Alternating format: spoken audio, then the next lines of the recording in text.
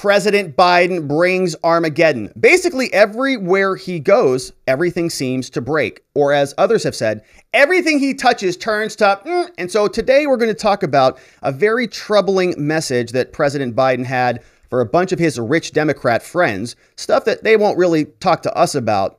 He'll communicate about with his Democratic donors. The story comes over from the AP.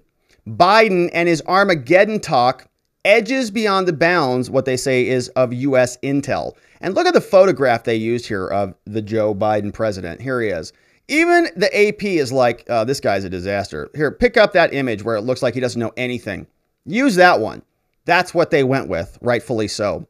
The AP tells us President Joe Biden's warning that the world is at risk of a nuclear Armageddon, which means the end of it all. Like we all die. It's all over. Coming from the president, they say, was designed to send an unvarnished message that no one should underestimate the extraordinary danger that the world is in. The president's grim assessment, they say, was delivered to a Democratic fundraiser, all of his rich friends. Yeah, make sure you go diversify your portfolios, get out of these things or whatever. He makes that known to them, but it rippled out around the globe.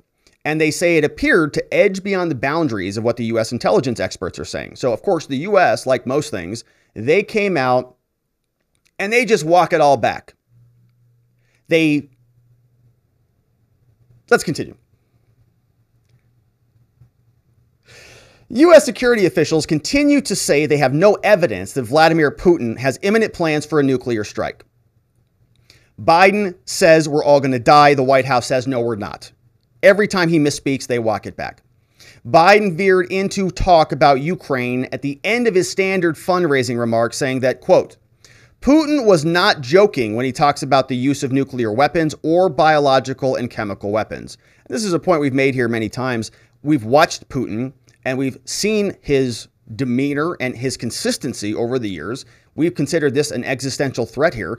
It's been pretty obvious that if Putin loses legitimacy and credibility, it's going to be analogous to the fall of Russia, which would be the end of their entire world.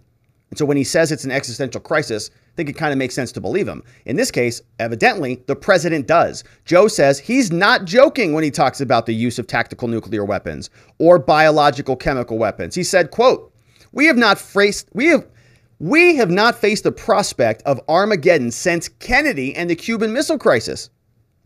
He said that the threat from Putin is real because his military is, you might say, significantly underperforming. And if you're pushed into a corner, you may really have to act out. Now, the White House, of course, disagrees with the president, and they have to correct him when he speaks. White House Press Secretary Karine Jean-Pierre on Friday did not directly respond to a question about whether he'd gone off in the event or whether he intended to invoke Armageddon. But they were trying to clarify things. She told reporters, she said, Russia's talk of using nuclear weapons is irresponsible and there's no way to use them without unintended consequences. Adding, if the Cuban Missile Crisis has taught us anything, it's the value of reducing risk and not brandishing it. Officials saying don't underestimate the use of nuclear weapons, and this could turn into a gigantic problem. The president, ordinarily when he speaks, it's supposed to carry some weight, supposed to have some consequence. So people are listening to the president and they're saying, if he's saying Armageddon is actually coming, are his actions matching his rhetoric? Is there anything that he's doing that might support that prospect? Turns out maybe there is. The Epoch Times is reporting that the United States government buys $290 million worth of drugs in preparation for nuclear emergencies. Oh, great. Hopefully they're not mandatory. The U.S. Department is now buying $290 million, part of its long-standing ongoing efforts to be better prepared for radiological and nuclear emergencies. This was announced from the Administration for Strategic Preparedness and Response back on October 4th. It is approved by the FDA to treat blood cell injuries, acute radiation syndrome. Nplate is the name of the drug. Stops radiation-induced bleeding and all of those things. Now, I was looking through here to see if, where Pfizer and Moderna was, but maybe they just, maybe it's a subsidiary or something. But yeah, a lot of big money now going into the prospect of nuclear war. Doesn't seem too good. Very interesting article from an individual named Policy Tensor talking about a nuclear Zugzwang. And this is a new term for me. I had not learned about this, a chess term, and we'll learn a little bit more about it. But this article came from Policy Tensor over at Substack, and we're going to read a little bit. I'd encourage you to follow him and read the rest of the article on his Substack and support his work. But here's what he says. A nuclear Zugzwang? How should the U.S. respond if the Russians go first? If they use the nukes first? Policy writes, we've entered a dramatically more fraught and a dangerous phase in the struggle over Ukraine. Putin's recent decision to have two parallel objectives is concerning. One, shore up Russia's position, but that's just a secondary goal. The broader goal is that he is not going to accept defeat in Ukraine.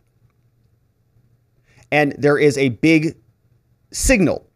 Says Putin is now mobilizing reserves. 300,000 troops and maybe more are now going to the front.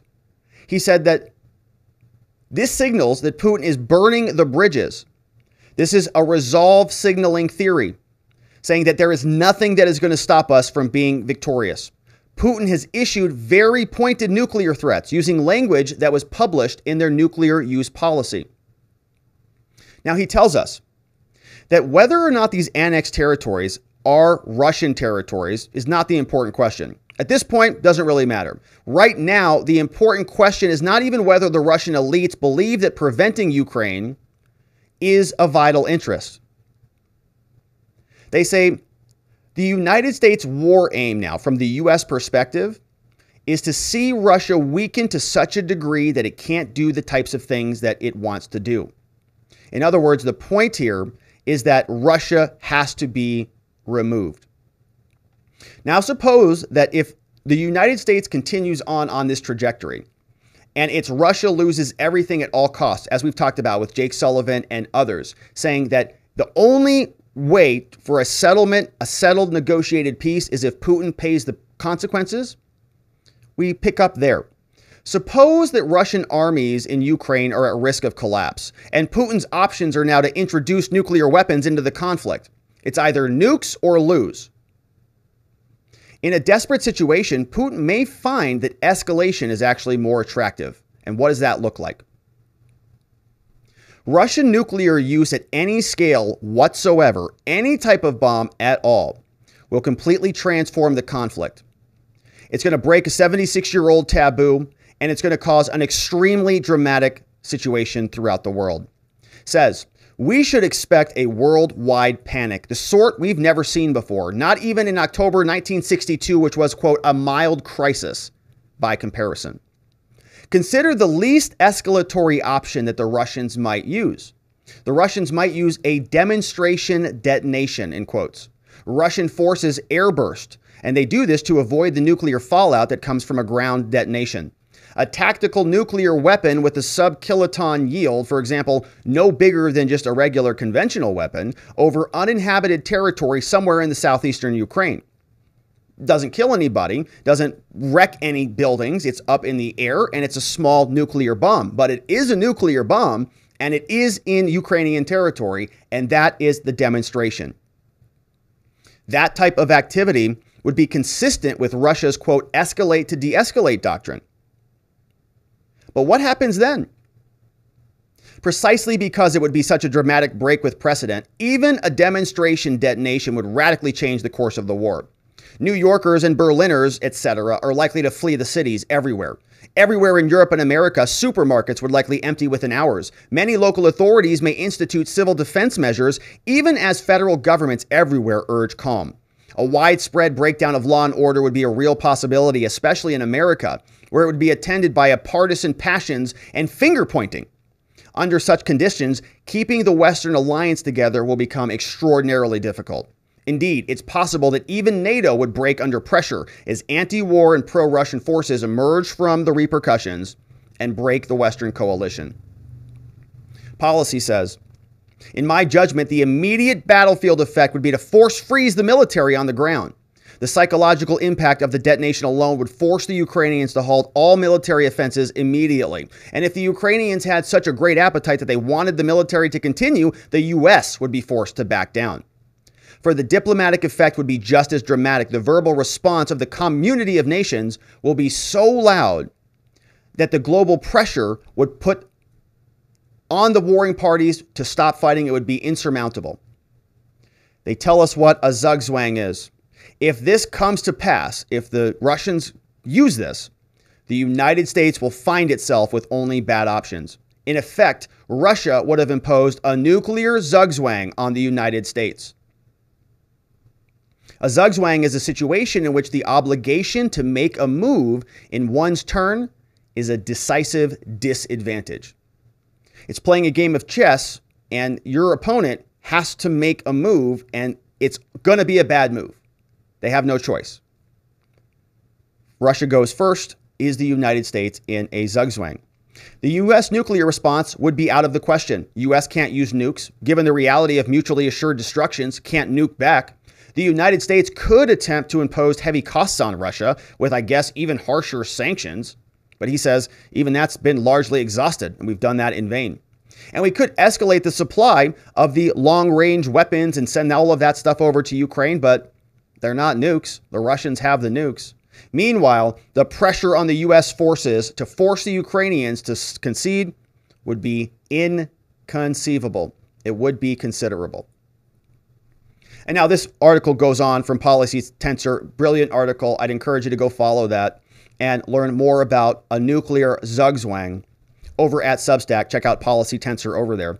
But a very concerning gamification of how this process may go. If the Russians strike first, the United States is sort of caught between a rock and a hard place with not a lot of options. So many people are concerned. Is America and the world facing an impending Armageddon? That's what Joe Biden said. But Joe Biden saying things doesn't matter a whole lot to most people because he can't talk anymore. Here is the president telling America about the two. This is President Joe Biden explaining to America the two and only two most important words of all time for our country. Let me start off with two words. Made in America. Made in America. I'm pretty sure that's three words. Let's count them. Let me start off with two words. Made in America. Ugh. Made in America. Oh, it's three words. Oh, man. I know I'm not too good with numbers here, but I'm pretty sure I can count to three. Oh, no. So the president is having a difficult time. So if Joe Biden says that an Armageddon is coming to take out America, maybe that's not true at all because he can't even know the difference between 2 and 3. Let me start off with two words. Made in America. Made in America. Maiden America? Like maiden voyage? Maiden America voyage, maybe? Not so sure. But the president is having a very difficult time with a lot of things. Not only is Joe Biden promising an impending Armageddon, but he's also now saying, yeah, gas prices are going back up too. I tried to help, but it's still Putin's fault. Putin's going to nuke us all, and he's responsible for your high gas prices, America. Cost is going to go up, not down. And I realize costs are going up on food, and I was able to bring gasoline down well over $1.60, but it's inching up because of what the Russians and the Saudis just did. Putin's fault. I'm not finished with that yet. Saudi's fault too. And he's not finished with that yet. Our real tough guy president, Joe Biden, is going to go, I guess, have a conversation with the Saudis and gas prices are going to come down. Who knows? Very bizarre individual. Doesn't really know much of anything. Having a really difficult time out there. Made in America, 2 words, yeah.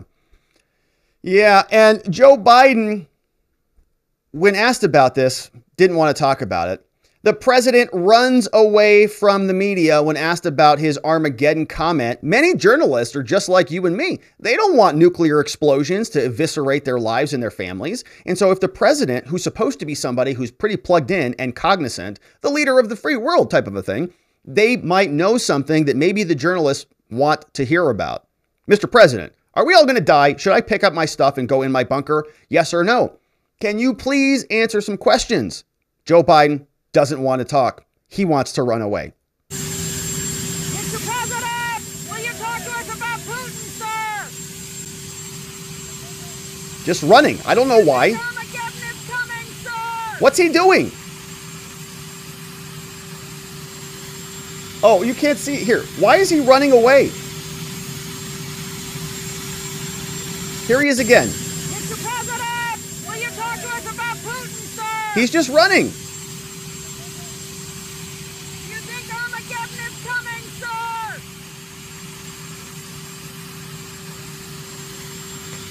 What's he doing?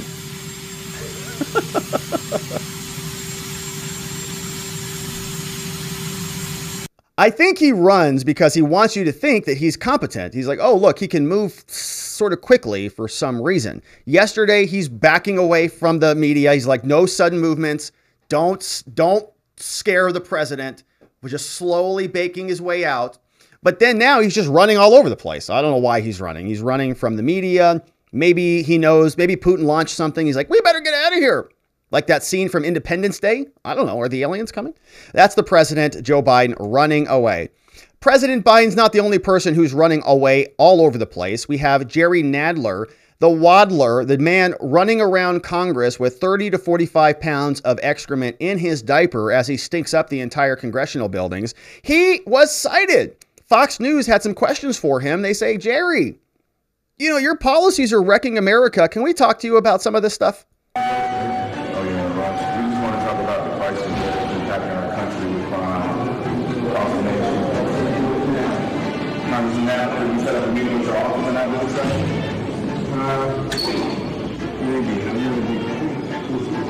He's going to be busy, yeah. Okay. Tomorrow, does that work? Tomorrow? Who should we reach out to in your office, Congressman? We just want to talk about the crime crisis in America. We got a crisis in America. And so here's Nadler waddling over there. We want to talk about the crisis that is impacting our country with crime. There's the waddle. Congressman Nadler, we set up a meeting with your office and that was discussion? Yeah. Okay. Tomorrow, does that work? Who should we reach out to in your office, Congressman? We just want to talk about the crime crisis in America. Yeah, you know, Lean says over there, he's kind of cute. It's like a little creature kind of a thing, waddling around Congress, and that's who's in charge. That's who's been in charge for like 35 years or something. No answers to much. Doesn't want to talk to anybody. Just wants to waddle on away out of sight and back to the diaper changing facility, if there is one in Congress. Amazing. More people are running away. Katie Hobbs in the Arizona governor's race is running away from Hispanics. Doesn't want to talk to them. In this video, we have Kari Lake, who showed up for a town hall. She was there to meet the people and to talk about the issues. But Katie Hobbs, the Democrat governor candidate, ran away, just like many Democrats are running away in elections all over America. Kari Hobbs and Kari Lake were invited. Unfortunately, Katie Hobbs declined the invitation. Oh, So loser. Kari Lake, however, did accept the invitation. So Kari Lake accepted it. Candidate for governor of Arizona, Kari Lake. Yay! She comes right out. She'll have a conversation with you, no problem. Oh, nobody's standing there at Katie's podium. Oh. Thank you so much for Oh, everybody's running away. All the Democrats with their terrible ideas. Nobody wants to talk about them. No debates. They all just want to slunk out and try the Biden strategy to see if that gets them elected. We'll see how it works out for them.